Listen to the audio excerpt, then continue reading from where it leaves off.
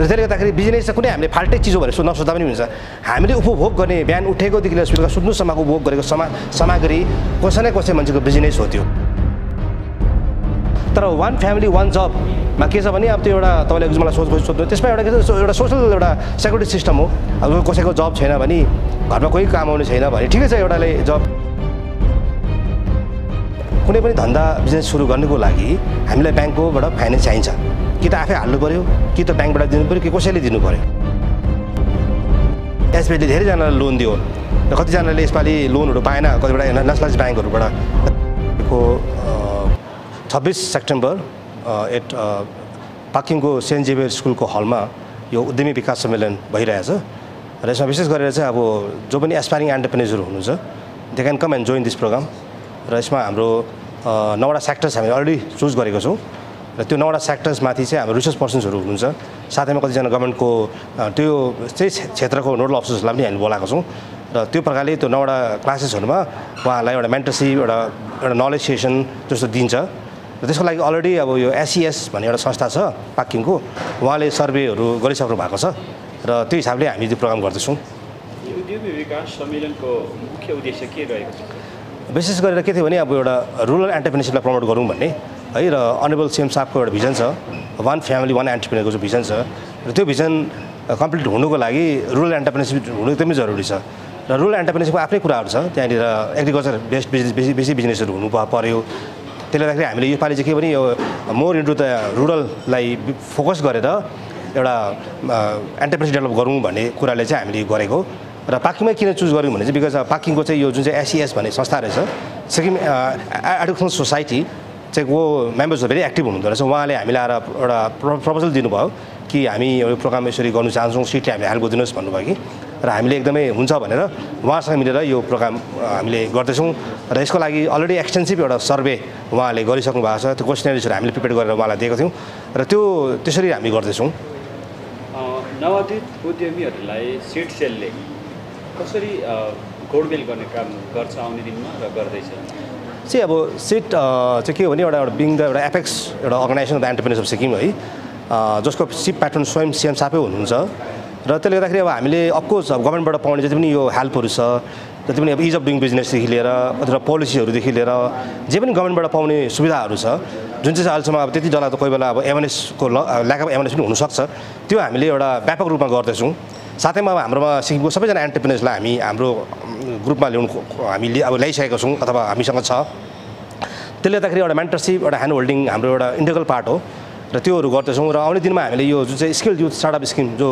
Government of सिक्किमको एउटा flagship project हो त्यसलाई पनि हामीले एउटा टेवा पुर्याउने कामका लागि हामी गर्दैछौँ र त्यो प्रकारले हामीले जे एरियामा हुन्छ हामीले इभन होमस्टेमा पनि एउटा कमिटी गठन गरौँ भनेर हामीले उहाँलाई भनेको छौँ र धेरै कुराहरू छ र त्यसमा जहाँ पनि एन्टरप्रेन्योर डेभलपमेन्ट हुनसक्छ त्यो क्षेत्रमा सिटले गएर काम गर्छ नै र हामी गर्नु नै चाहन्छौँ अच्छा यो वान फ्यामिली वान जब भन्ने त धेरै सुनेको जनताले है त्यसमा धेरै लाभार्थी पनि छन् तपाईहरूले वान फ्यामिली वान इन्टरप्रेन्योरको जुन चाहिँ एउटा अभियान अथवा एउटा मुहिम छेड्नु भएको छ है यो एउटा स्किम त होइन बट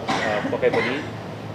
यो र वान फ्यामिली वान जबमा के भिन्नता तपाईँले पाउनुहुन्छ C one family one entrepreneur is the vision of honourable CM साहब है उहाँको एउटा भिजन हो स्टेटको लागि यो युवाहरूको लागि सिन्स अब Sikkim being a very young state होइन यहाँनिर लड अफ यङ अब युवाहरू हुनुहुन्छ र अब उनीहरूले जब कति गर्ने भन्ने कुरा नि र एउटा बिजनेसले चाहिँ अलवेज इट क्रिएट्स अ जब क्या एउटा एन्टरप्रेन्योर जहिले पनि एउटा एन्टरप्रेन्योर क्रिएट गर्छ र त्यसले गर्दाखेरि चाहिँ it's important to have one family one entrepreneur त्यो हुनु जरुरी छ ओके यो पेन्डेमिकले एन्टरप्रेन्योर्सहरूलाई कतिको प्रभाव पारेको थियो अहिले फेरि उड्दैछन् आफ्नो बिजनेसबाट हेर्नुहोस् like pandemic has been difficult for every entrepreneur जो पनि जे बिजनेस गर्छ उनीहरूलाई डिफिकल्ट भएकै छ त्यसले गर्दाखेरि कोही पनि क्षेत्र छैन जसलाई चाहिँ यो यसपालि पेन्डेमिकले नछोएको छैन तर चाहिँ अब एन्टरप्रेन्योर भनेकै एउटा हामी त के हो भने अब अडमा काम गर्ने मान्छे हो हामी रिस्क लिन्छौँ पैसाको रिस्क लिन्छौँ हामी आफ्नो कोही बेला लेबर हार्ड गर्छौँ त्यो सब गरेर पनि सक्सेस हुन्छ भन्ने ग्यारेन्टी केही पनि हुँदैन यो ब्याङ्क एफडी राखेको त होइन त्यसले गर्दा लाइफमा एउटा एन्टरप्रेन्योर भएपछि धेरैवटा दुःखहरू हामीले सर्नै पर्छ र त्यसले गर्दाखेरि मलाई लाग्छ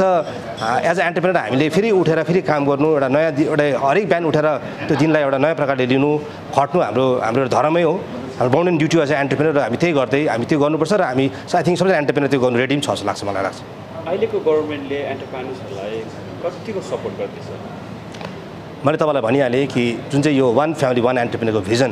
यस साल स्वयं सीएम साहबले नै भिजन राख्नु हुँदैछ भनेपछि उहाँको विचार कुन चाहिँ लेभलमा छ।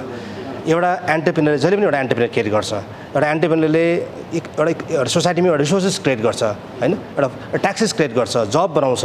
त्यसले गर्दाखेरि सोसाइटीको डेभलपमेन्ट हुनु लार्जली एउटा कन्टेक्समा हाम्रो डेभलपमेन्ट हुनु हो भने एन्टरप्रेन्योर हुनैपर्छ। इनफ्याक्ट संसारको कुनै पनि क्षेत्रमा हेर्नुहोस् कुन चाहिँ बिजनेस होइन होइन। यसमा आज तपाईँले जुन चाहिँ मलाई क्यामेराले खिच्नु हुँदैछ त्यो क्यामेरा पनि कसैको बिजनेस हो नि होइन। मैले लगाएको लुगा, मैले यो भएको टेबल सबै कसै न कसैको बिजनेस। यो society itself will never progress unless there is a business. र त्यसले गर्दाखेरि बिजनेस चाहिँ कुनै हामीले फाल्टै चिज हो भनेर नसोच्दा पनि हुन्छ। हामीले उपभोग गर्ने बिहान उठेकोदेखि लिएर बेलुका सुत्नुसम्मको उपभोग गरेको सामग्री कसै न कसै मान्छेको बिजनेस हो त्यो। त्यसले गर्दाखेरि यो जुन चाहिँ ह्युमन डेभलपमेन्ट जो हुँदैछ, संसारमा जो डेभलपमेन्ट भयो त्यो कसैको बिजनेसले गर्दा नै भयो। आज एरोप्लेन कसैको बिजनेस हो नि।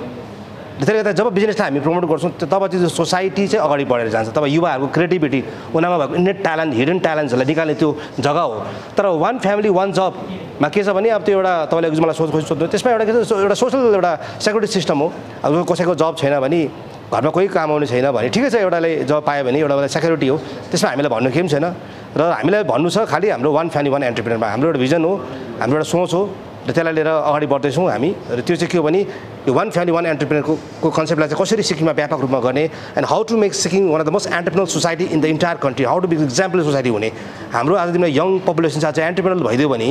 भोलि दिन सिक्किम कहाँ पुग्छ होला भन्ने हामीलाई चाहिँ लाग्छ। र त्यो भिजनको जुन चाहिँ निप जुन स्वयं सीएम साहबले राख्नु भएको छ त्यसलाई एउटा टेवा पुऱ्याउने काम सिट सोसाइटीले गरिरहेको छ। एउटा एन्टरप्रेन्योर र ब्याङ्कको सम्बन्ध जहिले पनि राम्रो हुनुपर्छ है। विगत दिनहरूमा हामीले देख्दै थियौँ जसले पनि केही गर्न चाहन्थ्यो अथवा केही बिजनेस थाल्न चाहन्थ्यो तर उनीहरूले ब्याङ्कसँग तालमेल राम्रो नभएको कारणले गर्दा लोनहरू उनीहरूले पाउन सकेन, जसले गर्दाखेरि उनीहरूको सपनाहरू तोएर गए। र अहिले चाहिँ ब्याङ्कसँगको तालमेल पनि कस्तो छ? नयाँ उद्यमी भएर आउन चाहनेहरूले, यो फिल्डमा आउन चाहनेहरूलाई कतिको तपाईँहरूले सपोर्ट गर्दै हुनुहुन्छ? हामीले अस्ति भर्खरै मात्रै एउटा ब्याङ्क्स कोअर्डिनेसन मिटिङ राखेको थियौँ है। त्यसको चेयरम्यानसिप स्वयं हामीले हाम्रो अनरेबल एमपी साहबले गरिदिनु भएको थियो उहाँले है। र के छ भने कुनै पनि धन्दा बिजनेस सुरु गर्नुको लागि हामीलाई ब्याङ्ककोबाट फाइनेन्स चाहिन्छ। कि त आफै हाल्नु पऱ्यो, कि त ब्याङ्कबाट दिनु पऱ्यो, कि कसैले दिनु पऱ्यो। त्यसले त ब्याङ्क त हाम्रो इन्टिग्रल पार्ट हो। कुनै पनि बिजनेसलाई सुरु गर्नुको लागि ब्याङ्क फाइनेन्स हुनैपर्छ। र त्यही मुहिमलाई जारी राखेर हामीले एसबिएससँगले हामीले पुरै एउटा रिक्वेस्ट गर्दैछौँ कि इभन हामीले उहाँलाई त यति साह्रो भनेको छौँ एसबिएसलाई कि तपाईँले जुन चाहिँ पनि बिजनेस लोन दिनु हुँदैछ बिलो देन 20 लाख रुपिसको त्यसमा इन्ट्रेस्ट रेट तपाईँले 8% गरिदिनुहोस् भनेर हामी उहाँलाई रिक्वेस्ट गर्दैछौँ। साथैमा हामीले गभर्मेन्ट अफ सिक्किमलाई पनि रिक्वेस्ट गर्दैछौँ कि तपाईँले एटलिस्ट यो आउने फाइनेन्सियल इयरमा 100 करोड राखिदिनुहोस् स्मल बिजनेसको लागि, so that the banks can finance at least up to 10,000 बिजनेसेसहरू, young बिजनेसलाई उहाँले फाइनेन्स गर्न सक्नुहुन्छ। किनभने कुनै पनि आइडियालाई हुनुको लागि त पैसा चाहिन्छ।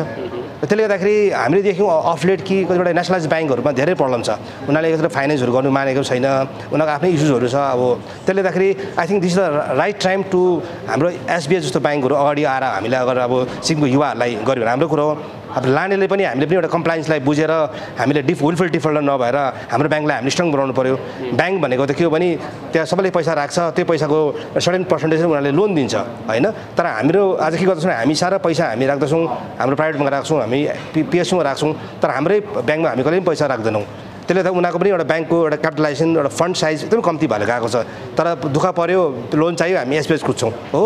तर खासै जब के अरे बिजनेस दिनु पर्दाखेरि चाहिँ जब हाम्रो एसएमएसको चार्ज काट्छ, जब चेकको चार्ज काट्छ, त्यति बेला हामी कहिले पनि हामीले हाम्रो ब्याङ्कलाई कहिले पनि सोचेको छैनौँ। तर त्यसले गर्दाखेरि हाम्रो ब्याङ्क एसबिएसलाई हामीले प्रमोट गर्नु पनि एकदमै जरुरी छ र त्यो क्याम्पेन पनि हामीले चलाइरहेका छौँ। र यो 26 तारिक पाक्योङदेखि नै हामीले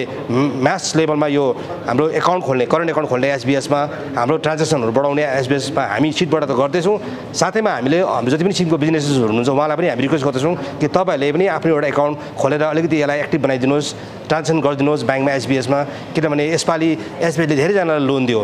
र कतिजनाले यसपालि लोनहरू पाएन कतिवटा नेसनलाइज ब्याङ्कहरूबाट। त्यसले गर्दाखेरि हाम्रै इन्स्टिट्युसन्सलाई जो चाहिँ हाम्रो होम ग्राउन्ड इन्स्टिट्युसन्स हो स्टेट ब्याङ्क अफ सिक्किम, यत्रो टेस्ट अफ टाइम यत्रो पुरानो ब्याङ्क हो, उसलाई नै हामीले स्ट्रङ बनाउनु, उसलाई एउटा टेवा बनाउनु हाम्रो पनि काम हो। र त्यो मुहिम चाहिँ म सबैलाई रिक्वेस्ट पनि गर्न चाहन्छु कि हामीले त्यो एकाउन्ट खोल्नु जरुरी छ र हाम्रो ब्याङ्कलाई एक्टिभ बनाउनु। इन्टरप्रेन्योरले मात्रै होइन जनताले पनि। यस, अफकोर्स एन्टरप्रेन्योर त हामी म भन्छु जहाँ जनताले पनि यसरी गरिदियो भने होइन भोलि दिन उहाँलाई पनि हाउसिङ लोन चाहिन्छ कुनै पनि एउटा पर्सनल लोन चाहेको बेलामा हामीले कसलाई जान्छौँ सजिलो ब्याङ्क त हाम्रो एसबिआई हो र त्यसले गर्दा हाम्रो ब्याङ्कलाई आज हामीले स्ट्रङ बनाएर कसले बनाउँछ त र यो भावना हाम्रोमा आउनु एकदमै जरुरी छ क्या खालि लोन लाने त्यहाँदेखि पैसा नतिर्ने हाम्रो खालि टेन्डेन्सी छ कि हाम्रोमा नि हाम्रो एसबिआई भनेपछि त्यस्तो खालको विचारहरू लिएर हामी हिँड्छौँ तर हाम्रो इन्स्टिट्युसनलाई आज हामी बिगार्छौँ भने कसरी चाहिँ आज हामीले आज मतलब डेभलपमेन्ट गर्छौँ र त्यसले गर्दाखेरि एउटा फिलिङ अफ एउटा फिलिङ अफ एउटा आफ्नोपन हुने जरुरी छ र त्यो कुरालाई चाहिँ हामीले सिटले एकदमै यसलाई पनि अगाडि बढाउने हामी उयो गरिरहेका छौँ। अन्तमा उद्योगी विकास सम्मेलनले लिएर तपाईँको के आह्वान छ? त्यति नै छ कि जो पनि युवाहरू हुनुहुन्छ यो गान्तोक वरिपरिको इस्ट डिस्ट्रिक्टको जसलाई एस्पायरिङ एन्टरप्रेन्योरहरू हुनुहुन्छ उहाँहरूलाई हामी वेलकम गर्न चाहन्छौँ। 26 तारिकको दिन पाखिङको सेन्ट जेभियर हलमा तपाईँहरू आइदिनुहोस्। त्यो दिन तपाईँ आउनुभयो भने तपाईँको दिन वेस्ट भएर जाने छैन र तपाईँले जसले बिजनेस गर्नु चाहन्छ उहाँको लागि त्यो दिनभरिमा राम्रो राम्रो प्रोग्रामहरू हामीले राखिदिएको छौँ। राम्रो मेन्टर्सहरू हाम्रोमा डिस्कसनदेखि लिएर स्वयं सीएम साहबले पनि त्यो दिन एड्रेस गर्नुहुनेछ र त्यो दिन सिक्किमको युवाहरूको लागि एन्टरप्रेन्योर्सको लागि धेरै कतिवटा स्किम्सहरू लन्च हुनेवाला छ र त्यसले गर्दाखेरि म जति पनि हाम्रो भाइ बहिनीहरूलाई मेरो साथीहरूलाई आई रिक्वेस्ट देम प्लिज आइदिनुहोस् त्यो प्रोग्राममा आउनुहोस् र आएर तपाईँको एउटा जीवनको एउटा बहुमूल्य समय त्यहाँ दिनुहोस् र त्यो समय दिनु भएकोमा आई विल प्रमिस यु कि तपाईँको वेस्ट भएर जाने छैन। त्यति भन्दै म तपाईँलाई लास्ट एगेन म रिक्वेस्ट गर्छु कि 26 तारिकको दिन तपाईँहरू 9 बजेको भित्र त्यो हलमा पहुँचिदिनुहोस् किनभने हाम्रो त्यो दिन धेरै प्रोग्राम लामो छ र त्यसले गर्दा तपाईँ टाइममा आइदिनुहोस् भन्ने म तपाईँलाई रिक्वेस्ट गर्न चाहन्छु।